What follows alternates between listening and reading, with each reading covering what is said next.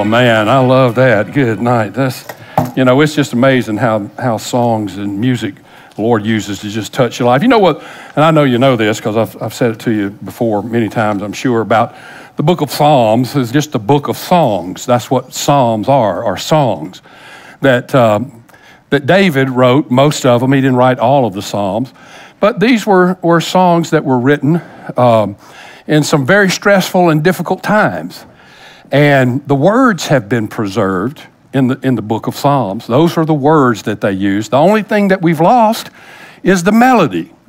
And I think it's because God intends for us to make our own melody. Every generation has its own melodies that it sings. The words may stay the same, but the melodies change because God is a creative God, and He has created us to be creative.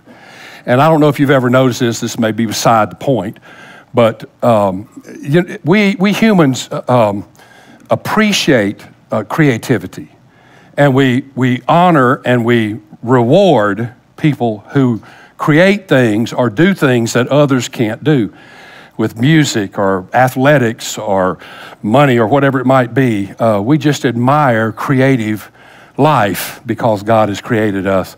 Our enemy is not creative. He does not create anything. He uses the same methods all the time to take advantage of us. But our God is a creative God, and God has created us to be creative beings. So anyway, there you go. That doesn't really have anything to do with the message today, but just kind of get you warmed up a little bit, you know. I kind of got to get my juices flowing and everything. I'm going to mention this to you, and we're going to be doing this in the weeks to come. Tanya and I, I'm going to be preaching some messages on what I consider to be the most important things that the Scripture has to say about many areas of our life.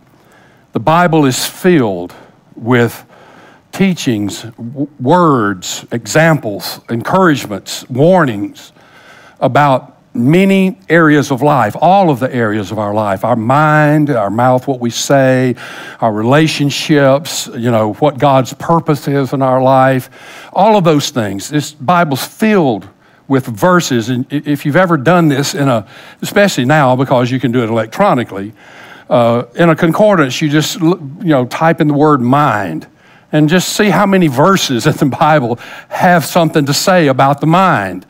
Well, would it help you if I could narrow it down for you and give you the 10 greatest things that God says about the mind and about what He wants, how we please Him, what our mind is to be? I mean, would that be helpful for you?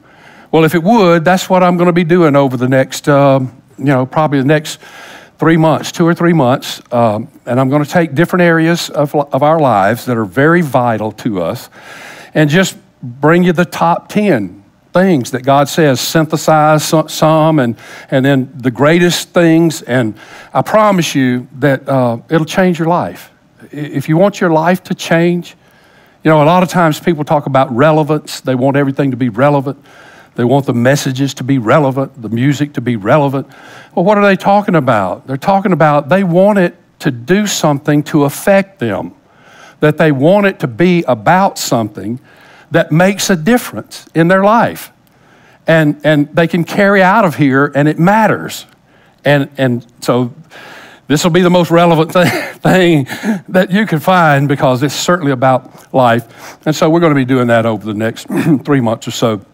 Today I want to share with you just a simple message that has a few points about prayer. It's really a message about prayer. I call it, "This Ain't Nothing But Some Bread." And I know you've heard that phrase before because Lawrence, that was his favorite phrase. I said it years ago, way back, like 2007 or something. And he never forgot it. That became his favorite phrase because anytime anything happened in his life that was difficult or hard to understand, he would just say, "Oh, Pastor, this ain't nothing but some bread." And he would say that. I mean, and he was so faithful with that. He still says it, as a matter of fact. And I know, they watch, Bev and Lawrence watch. They've kind of gotten physically hindered in a lot of ways, and of course, COVID and all these things. But they still love you guys. I see them all the time. And they miss you and love you and wish they could be here. And maybe someday they'll be able to come back. But anyway, Lawrence, he loved that phrase. This ain't nothing but some bread. But this is really what this is about. It's about prayer. Because, it's important for everyone. I started just to say for ministry. But if I say it's important for ministry, then you think that I'm just talking to preachers and worship leaders and stuff like that. But all of us have a ministry in life. But it's important to everything in life, no matter what business you're involved in or what endeavor of life you're following. Even if it's your recreation, if it's something that you enjoy, it's really nice to have a mentor that you can work with and learn from and go behind the scenes, and see how it really is. And they can teach you some things as they go. Well, in the scripture, Timothy had his Paul, Elisha had Elijah, Joshua had Moses. I mean, there are just many examples of a mentor-mentee relationship where the mentor taught the younger one all about what's involved and how to do this. Well, the disciples had it best of all because 12 guys for 3 years got to follow Jesus around everywhere he went. Now, wouldn't you like to have that opportunity to walk into the cafe out here and just sit down and eat a biscuit with Jesus? I mean, just talk with him and see somebody come in limping and walk out healed, or go to the hospital with Jesus. Say, hey, let's go down to the hospital. I got a friend I need to see, and just have Jesus go with you, and you just go in and walk down the halls. Bring you a little flashlight with you, because as he walks down the hall, he wouldn't even have to say anything. You could just shine the light, and his shadow would hit somebody, and boom, man, they'd walk out of the hospital. That'd be a wonderful thing to be able to walk with Jesus and to see everything that Jesus did and hear everything that Jesus did. And there were 12 guys that got that opportunity for 3 years of their life, that everywhere Jesus went, they went with him. Everything he said, they heard. Every miracle he did, they saw what happened. They saw what happened before it, what happened after it. When Jesus would go away, and pray, they would be able to hear him say things to the Father. That would just be a tremendous thing to be able to hear Jesus like that and to have that wonderful opportunity that the disciples had. Well, the disciples began, I'm sure, to notice things in Jesus' life that they would love to have in their life. And I'm sure they began to notice that before anything tremendous happened, before some of these greatest miracles and events that you remember, the feeding of the 5,000, walking on water, speaking to the winds and the waves, healing the crippled folks, opening blind eyes. Before any of that happened, I'm sure they began to notice that right before that, somehow Jesus would always disappear away from them. And they would find him in some solitary place praying. And so they began to say to Jesus, Jesus, can you teach us to do that? Look, we want to know what you know so we can be what you are, so we can do what you do. So Jesus, can you teach us how to do all these great things that you're just constantly doing? And if you read in the scripture and know anything about what Jesus did next, you'll know that Jesus didn't say, well, guys, it's easy. Let's get you in a good school that can teach you stuff like this. He didn't even say, you need a seminary. You need to go to seminary. Or get in a good church, guys. Get in one of these big show churches that can have all these performances going on. And you can do wonderful. No, what did Jesus do? Well, here's what Jesus did. This is Matthew chapter 6. They asked him, how can we do what you do? And we want to know what you do when you pray. Because obviously, Whatever you do when you pray matters when you perform. In other words, public success, let's just say, is predicated on private prayer. That Jesus went and prayed, and then whatever he did out here was totally made possible because of what he did back there. So let's see what he tells them, and just little simple thoughts, instructions here. You've heard this prayer, you've said it a bunch of times. It's probably the most often repeated prayer or Bible verses in the world. I know everybody knows Psalms 23, the Lord is my shepherd, I shall not want. You hear it every funeral, every place. I know for God so loved the world that God gave his only begotten Son. But this one right here, these words right here are spoken by people that don't even know the Lord at all. I mean, these are just spoken all the time, and here they are. And Jesus says in verse 5 of Matthew 6, "And when you pray, you shall not be like the hypocrites, for they love to pray standing in the synagogues and on the street and on the corners of the streets, that they may be seen by men. Assuredly, I say to you, they have their reward. But you, when you pray, go into your room, and when you have shut your door, pray to your Father who is in the secret place, and your Father who sees in secret will reward you openly. And when you pray, do not use vain repetitions as the heathens do, for they think that they'll be heard for their many words. Therefore, do not be like them, for your Father knows the things you have need before you ask him. In this manner, therefore, pray, Our Father in heaven, hallowed be your name. Your kingdom come, your will be done, on earth as it is in heaven. Give us this day our daily bread." I mean, are you ready for some bread? Some bread? Give us this day our daily bread. And so Jesus teaches them, here's the mindset you need to have when you are talking to your Heavenly Father. This is what you need to believe, and this is what you need to understand and do as you pray. Not just some simple practice like separate yourself, go into a closet somewhere, shut the door. I mean, that's not the instruction. The instruction is what's happening here. What's happening here when you talk to your Father, and what you need to understand about this so that it can encourage you to just simply go before him and be what you are, and not try to be anything else but that. And don't be ashamed or shy or bashful about it, because this is what God wants. So let me give you just 6 simple instructions that Jesus gives about how to pray. When they ask him, how do we pray? He said, here's how you do it. Number 1 instruction, don't be like hypocrites.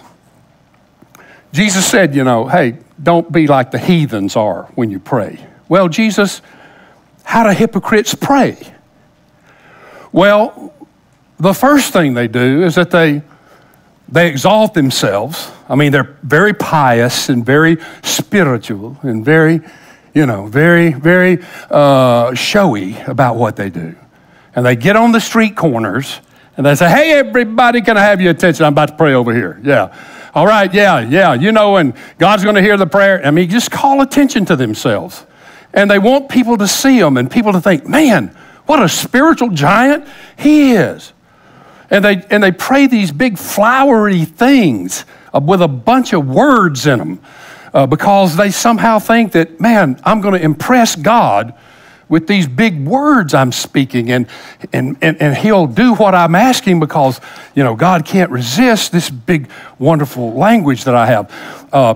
Back when I used to be in the ministry, back in my years back, I've been involved a lot of times with many preachers. And I'm not trying to be condemning about preachers because I are one.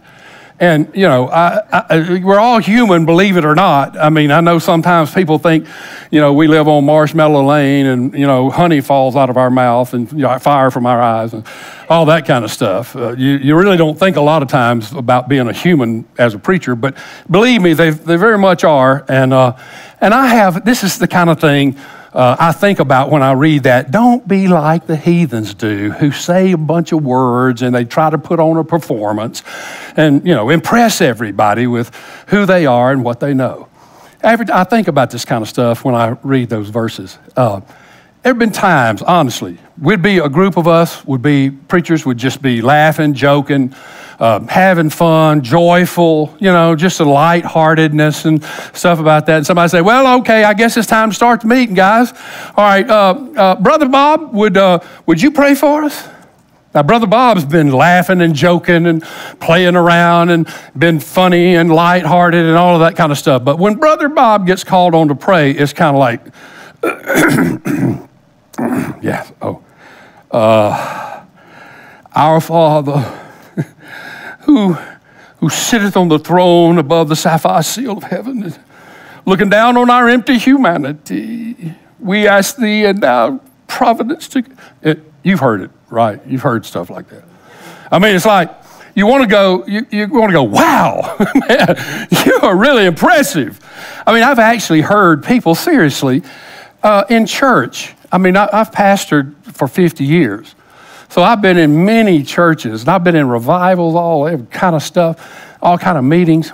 And honestly, there are some people that people call on to pray simply because they love the performance. I mean, it's like, okay, we're going to have the message now, but we're going to have Brother so-and-so pray because that's going to be our message today. You know, it's like a sermon or something, and it's just like, wow, that Jesus said, look. Don't do that. Don't be like the heathens when you pray. Don't mess around like that. Because, he says, I got to clue you in on one thing. God already knows what you need before you even ask him for it. So when you're talking to him, you're talking to someone who knows already, before you even voice something, exactly what it is that you need. And so Jesus says when you go to him, you just come to him and you say, Father, you know, I know that you know I need, and I know you know things that I need that I don't even know that I need. So all I'm doing right now is I'm just coming to you and praying in agreement with whatever it is that you have, because you know what I need, and I know that all things are possible through you, and I know that you'll bless my life. And I mean, I'm just coming to you, just agreeing with what you want for my life. And you just go to him and you talk to him and be yourself. Don't try to be something that you're not, because God knows you. Have you ever found yourself trying to talk God into something? Have you ever, I guarantee you've done this. You've thought before, okay, how can I say this to God? You know, and you're trying to think of a way to put it. And I'm thinking, he already knows. He knows what I'm thinking. He knows what's going on. He knows all of that. And Jesus said, look, so don't worry about all of that stuff that you think are going to impress God, because God already knows you and he knows everything you need. So don't try to impress God. So the disciples saw that. The disciples saw that prayer was the power of Jesus' ministry. And that before Jesus did anything, he went and prayed and talked to his Father about it. And then when he came back out in the public, whatever it was that he prayed about, man, it just miracles happened. I mean, how many of you could take 5 loaves and 2 fishes and then pray a little blessing on them, and then break them into 12 pieces, give 1 to each of the disciples, piece of bread, piece of fish, and then said, all right, guys, all right, you go to get that group. All right, John, you get that group. You know, Philip, you get that group. Peter, that's yours right there. And he sends them to groups that have been people sitting in groups of people, and the disciples walk out there and they say, all right, guys, I got a piece of bread and a fish. I wish I had enough for you, but I'll just break it off a little piece and I'll give it to you. And then they start breaking them, and the fish never runs out, and the bread never runs out. And everybody eats as much as they want to eat. And there were 5,000 men, much less the women and children. Maybe 15,000, maybe more. And they break them and they never run. And then at the end, they pick up 12 take-home baskets, one for each of the disciples. Now, that's power after prayer. And Jesus said, look, you know what prayer's about? It's about what you do when nobody sees you. It's not about, oh, look, we know how you look in the spotlight. We know how you look when the light is shining on you. But your heart will be revealed to you in the darkness of the prayer closet. That's where God sees your heart. So separate yourself. Don't try to talk Jesus into something. So Jesus is teaching them how to pray. Look, he had to teach. They needed to learn how to pray. We need to learn how to pray. And Jesus says, here's how you do it. All right, here's the second instruction, second mindset. Talk to God as you would your parent. All right? This is the first thing he wants you to know when you pray, is who he is. And this is the sentence. How do you start your prayer? Our Father. So who is he? He is our Father. Everybody say parenthood. Parenthood, all right. So all of you in this building right now know me as your pastor. I hope you know me as a friend and your pastor, but that's not my point. My point is there's one person in this room who knows me as Daddy. Of course, Holly gets to be Daddy too, but by proxy. But Justin knows me by Daddy. When you guys talk to me, you're talking to your pastor. When he talks to me, he's talking to his daddy. Now, I'm his pastor, but first, I'm his daddy. And there's one thing that we all know about parenthood, because most of us in here are parents, and that is that when you're a parent, what you want for your children is you want all of the blessings that you have and all of the stuff that you have for them to have the same thing, to have all of it. In other words, there's nothing that I have as a parent, or Tanya and I as a parent, that Justin couldn't get, because we want him to have all of our stuff. Now, the reason I'm saying this is because when you go to the Father knowing who he is, that he is your Father, and what he wants for you is he wants you to have all the same stuff that he has. So when I go to him, I address him as my Father. I mean, he's not some sacred head of our denomination. He's not bishop so-and-so. He's not doctor so-and-so. He's not elder so-and-so. He's not rabbi so-and-so.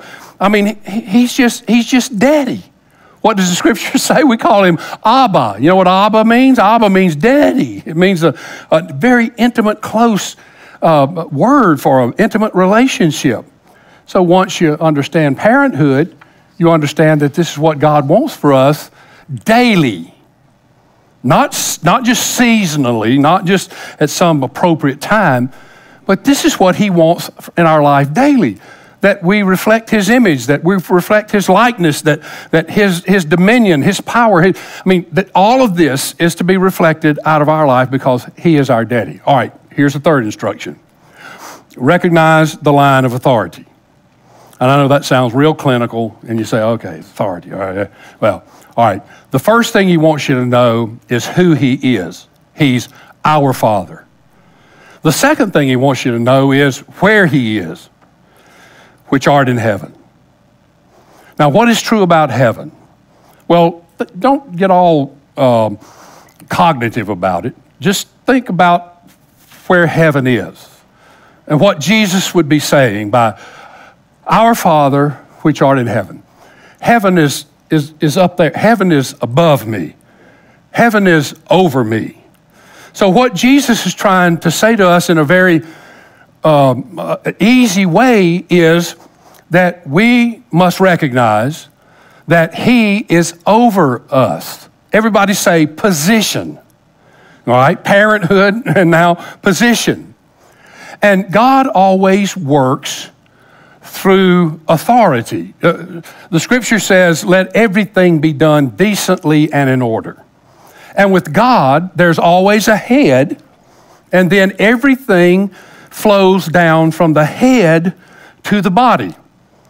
If you have something with no head, what? You're dead. If you have something with two heads, you're a freak, all right? So we can't have two heads, and we got to have a head, and God says, all right, I'm the head. I'm the one over you. And David gave us a wonderful picture of this. It's in Psalm 133. Look at it. Here's what David said. This is how it looks. I mean, so we can imagine what he's talking about.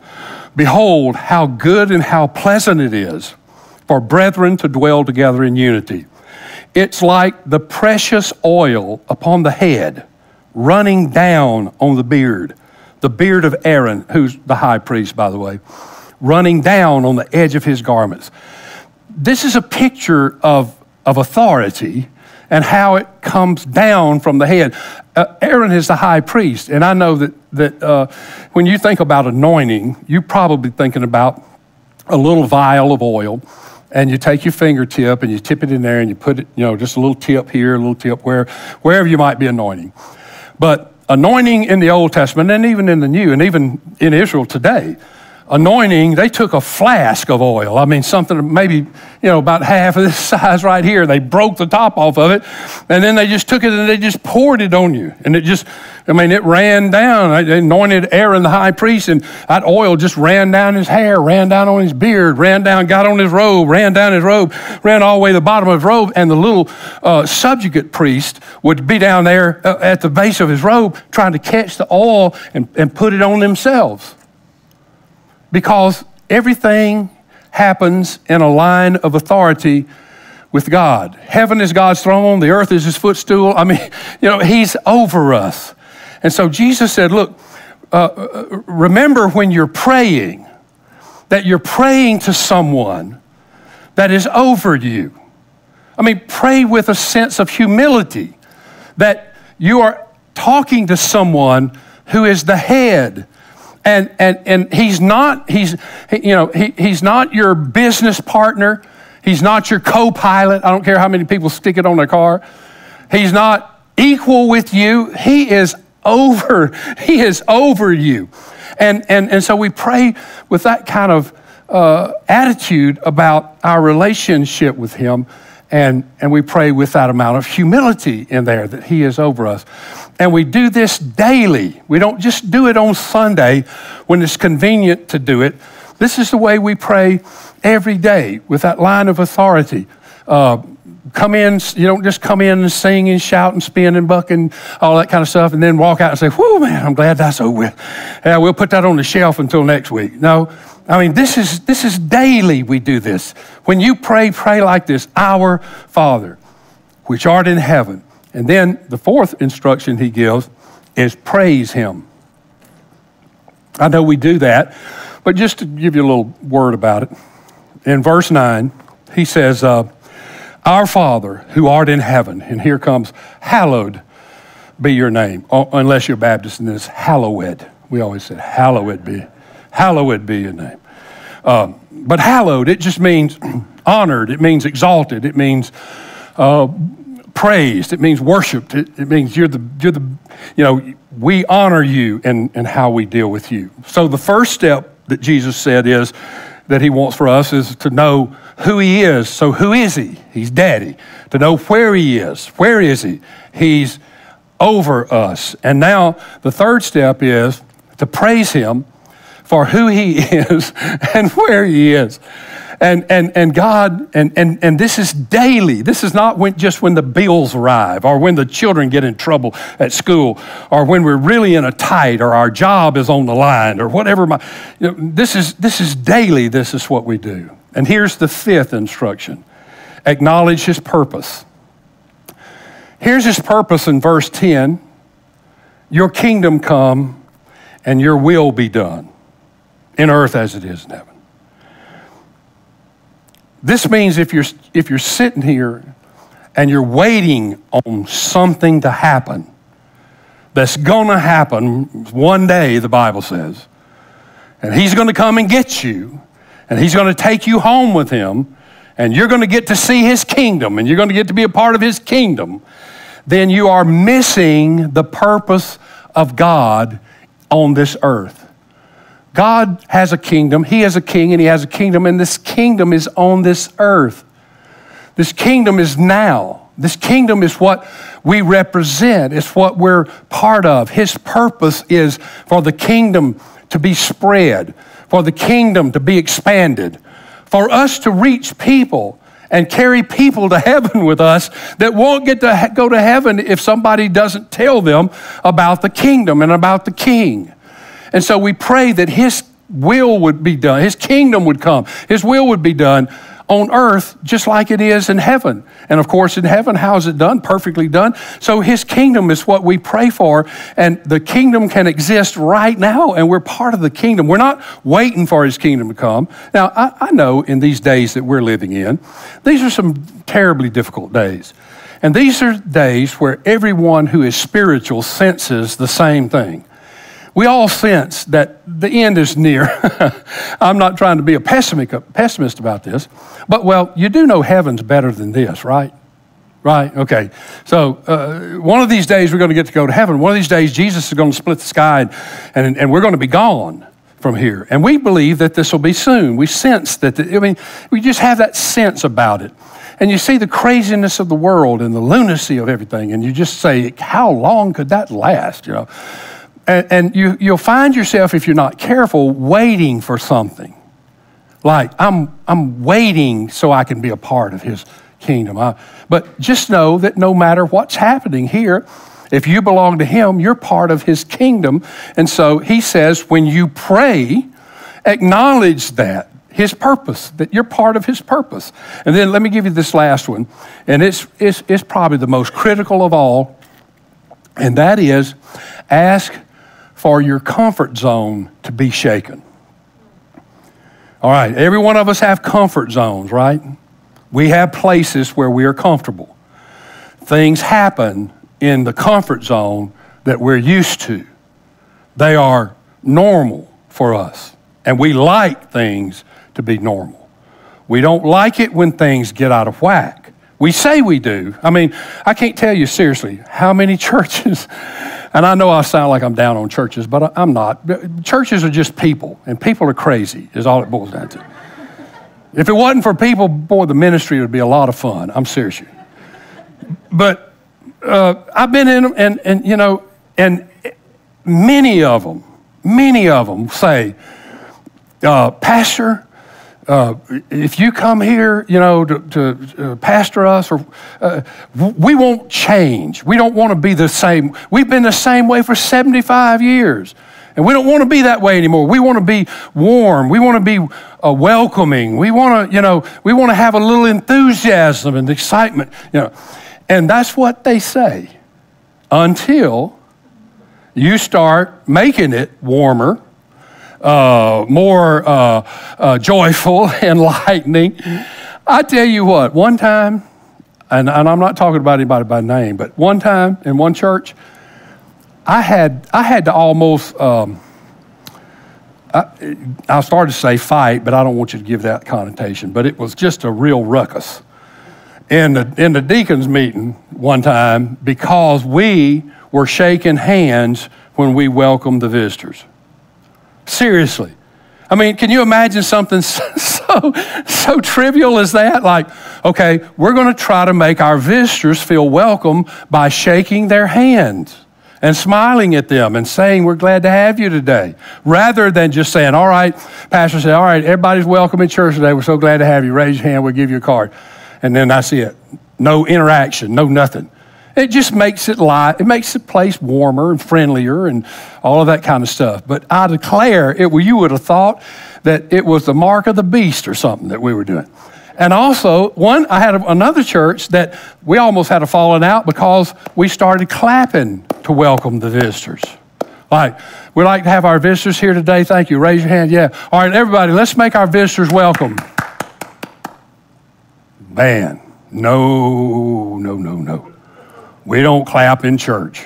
That's what they do at the honky tonk down there. So we all talk about change, and we all act like we want to change. But most of the time, when we get change, we don't like change because we like it the way it is, because we're used to the way it is, and it's comfortable the way that it is. But let me tell you, change is inevitable. You know what inevitable means? I'm sure you do. It means it's going to happen. That's what it means. It's like death. Death is inevitable. Paying taxes is inevitable. You know, it's going to happen. Well, change is going to happen. And what Jesus is saying is, all right, look, when you pray, you need to recognize that God is going to change things in your life. And that change is coming, and it's going to rattle your comfort zone. And this is what he means when he says in verse 11, you pray, give us this day our daily bread. Now, that may not sound like God's challenging them, but that statement right there, you pray this. You say, Father, give me today my daily bread. What God is saying is, we're going to break the status quo. I'm challenging the status quo. I had a friend, every time I say that little phrase, I had a friend one time, he always said this when you said status quo. He always said, well, have you ever noticed that the status is not much to quo about? And he thought that was hilarious. And it is kind of comical, but all of us have a status quo. So he's saying, all right, we're going to challenge the status quo in your life. And so God, he's saying, look, I have new bread for you. I have today's bread for you. I got new bread, and guess what? It's every day I have new bread for you. We get all comfortable with how things are and how they've always been, and God says, no, look, don't get used to yesterday's bread. Pray every day for new bread, because new bread is changing. Like, you remember the Exodus? Now, this is where I mentioned I'd talk about the Exodus. You remember the Exodus, and you remember what happened, right? And right at the start of it, God delivers them. Moses is leading them. They go through the Red Sea. They get in the desert on the other side, and they don't have anything to eat. And they're all starving. They're all, crying about, give us something to eat. And so God tells Moses that he's going to send them manna every day, and that this will sustain their life. Now, the word manna means, what is it? So when you hear that God said, I'm going to give you manna, that's not the word God used. That's what the people said when they saw it. I mean, when they opened that tent flap that morning and they looked out there and they saw that stuff all over the ground, I don't know what it looked like. I'm thinking of it like that, what is that real airy little cake? Angel food cake. I'm thinking of manna like angel food. That's what I'm picturing in my mind. Like maybe a spider web that kind of had a little texture like angel food and tastes about like angel food. No sweetness, no saltiness. It's bland. It tastes like nothing. And they didn't know what to call it. So when they looked out and saw it, they said, manna, which means, what is it? And then you remember what happened, right? The first thing they did is Papa looked out the tent. He said, son, get the bucket. Daughter, get the bucket. Mama, get a bucket. All right, where are we going, Daddy? Well, we're going out here, and we're going to scrape up all this stuff off the ground out here, and we're going to bring it back in our tent so that we'll have plenty to eat for tomorrow and the rest of the week. And, we're going to gather up as much as we possibly can, and we're going to bring it back in the tent so we can take care of it, because we're going to need it in the future. Now, why did they do that? Because they were used to the way it was. The way it was is you have to take advantage and get the food while it's there, or else it might not be there anymore. So they couldn't even fathom the thought that this was going to happen every day. This was not just a one-time event, but see, they were so hooked to the past that they just couldn't fathom a future where they didn't have to struggle to get their food. So they went out and they'd scoop it up and they'd gather it in, and and try to save it. And the thing that amazes me is God says, look, I'm taking you to a land. This was God's promise when he took them out of there. He said, I'm taking you to a land that flows with milk and honey. Now, think about the contrast. They're on their way to a land. God says, I'm taking you to a land that flows with milk and honey. I mean, it's the most exciting, wonderful provisions you've ever seen. And they're sitting here wanting to collect this stale, tasteless, whatever it was that was on the ground. Now, manna would keep you alive, but it certainly didn't have any flavor. I mean, you couldn't even put barbecue sauce on it or anything. It just was horribly bland. And they're, instead of saying, okay, God, we're ready for the milk and honey, they start scooping up all of the manna that's there. And you know what happened? What happened was when they scooped the manna up, they put it in a bucket and they took it inside of their house. They found out real quick that overnight, this manna would spoil. So it didn't matter how much of it you put up, it wasn't going to be good the next day. So God let it spoil overnight. And why in the world would God let it spoil overnight? Because God wanted to teach them that when they wake up every day and they throw open that tent flap every day, that they will be anticipating what is on the outside of the tent more than what is on the inside of the tent. In other words, God was going to do this every day, and you can't depend on what happened yesterday, because what happened yesterday is no good anymore. So really, God is teaching a lesson. Look, you're going to need to go outside yourself. Because see, what our lives get to be about if we're not real careful is it's all about me. I mean, what I can provide for myself, what I can get on my own, how I can take care of the needs of my life, how I can sustain myself. And so what God was teaching them in this manna routine was, look, I want to teach you, and I want to make sure you understand that this journey that we're on toward your promised land is not all about what you can provide for yourself, because you're never going to be able to provide sustenance for your own life. So you got to learn that it's not about what you can do for yourself, it's about what I can do for you. And so God teaches them that by sending them manna, and it happened every day. And he said, learn to trust me. Now, what is his daily bread? Because I've said, all right, here's the point.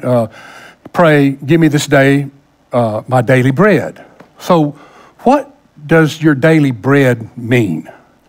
Well, the traditional understanding of daily bread is the Word, God's Word. And I understand why people really think that, and it's not a bad thought. God does give us His Word every day. But if that was totally true, if that was just the total meaning of what it was, it'd be saying, all right, God, what we need to pray every day is we need to pray for you to give us a word every day, which would be a wonderful thing. We all get words from the Lord, and the Lord's given us His Word, and we read the Word, and we get inspired by the Word. So we get His Word every day. But let me give you another thought about this daily bread stuff.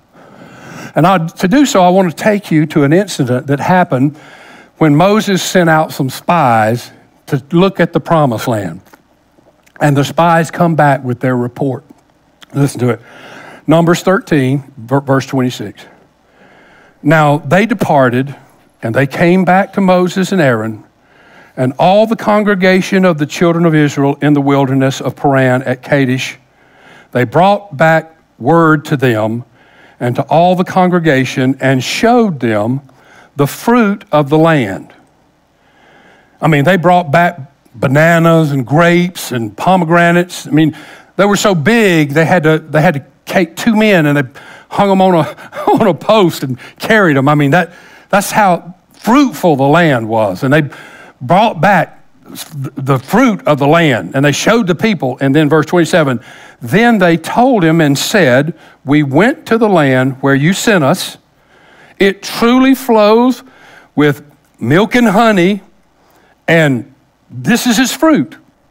So the people come back with the report. God didn't lie to us. That is a land like you've never seen before. It flows with milk and honey, and we brought back all this fruit just to show you how wonderful this land is. So I've always been amazed at that, at how people could bring back the fruit and see how amazing it is, and then decide that they didn't want to go there. That's always been puzzling to me. And you know, that happens a lot in life. God can do something tremendous in our lives that just blow our mind. I mean, he does miracles in our life. And then 2 or 3 days later, we're right back to the same old place where we started from. We always say we would never do that. I know many of us say, man, if I saw the Red Sea part, I would never be the same again. I don't know how they walked through that Red Sea and saw that, and then they question God about anything. But it's very obvious, and we do the same thing. God works in our lives in so many ways. Oh, thank you, God. Oh, that's a wonderful miracle. And 2 or 3 days later, we're right back to the same old stuff we always have been in. But anyway, so they bring it back. And then verse 28, nevertheless, did I put the word but in there? Yeah, I did. I inserted the word but because that's what nevertheless means. It means we got all this fruit, everything, but always changes things, right? But the people who dwell there in the land are strong.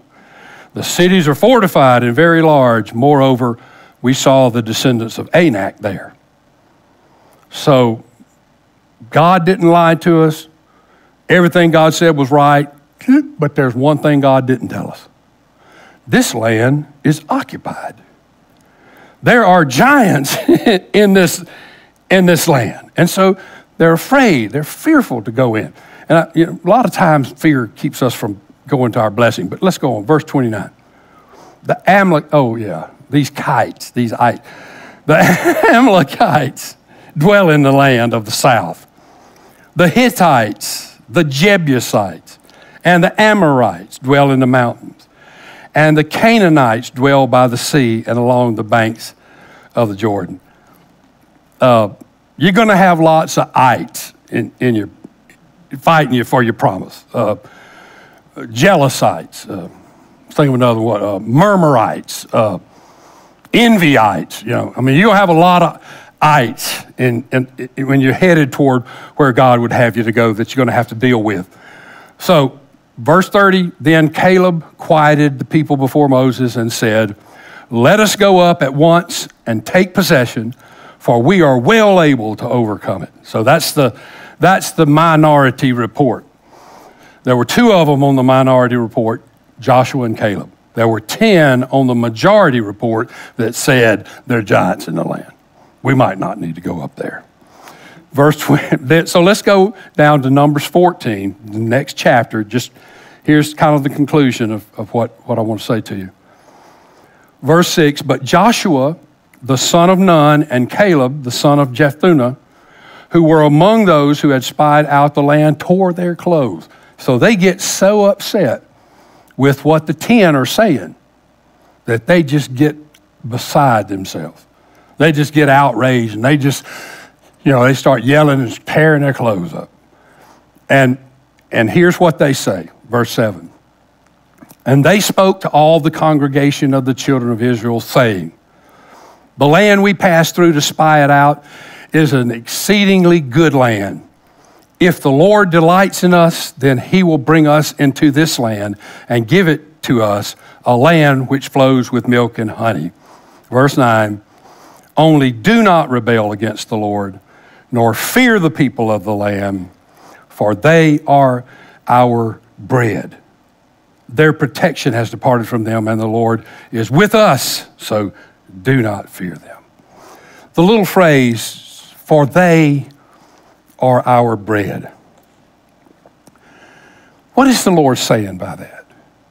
He's saying that whatever it is that comes against you, whatever it is that hinders you, whatever it is that causes stress in your life, whatever it is that is a struggle in your life, that God allows those things in our life to make us strong, to nourish us, to sustain us, to be bread in our life. So when we face these difficult times, these changing circumstances, these changing issues of life, as we grow and move and go with God, and God is maturing us, and God is changing us, and God is challenging us in life, that when we pray every day, we pray for those things that discomfort our life, that bring fear into our life and challenge into our life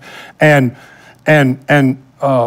conflict into our life, and those things that we struggle against, because those are the things in life that nourish us, that strengthen us, that are our bread in life. What is bread? What is bread for? What does bread represent? What is bread? Well, bread is the food of life. Have you ever noticed this? The first thing that happens anytime there's any kind of tremendous something and people are starving to death and all this kind of stuff, what is the first thing that we send in? Wheat. We parachute it in. Why? Because it's used to make bread. Why? Because bread sustains life, and it's the first nourishment. So God says, man, that's what I'm trying to break in. So anyway, that's what sustains our life. So God is, so when we pray, give us this day our daily bread, He's saying, pray for change. Pray for things that challenge you. And remember, God's got it bread daily in your life. Every day there's new bread. The bigger the problem, the bigger the loaf. And so God says, pray that every day. All right, let's bow our head. We'll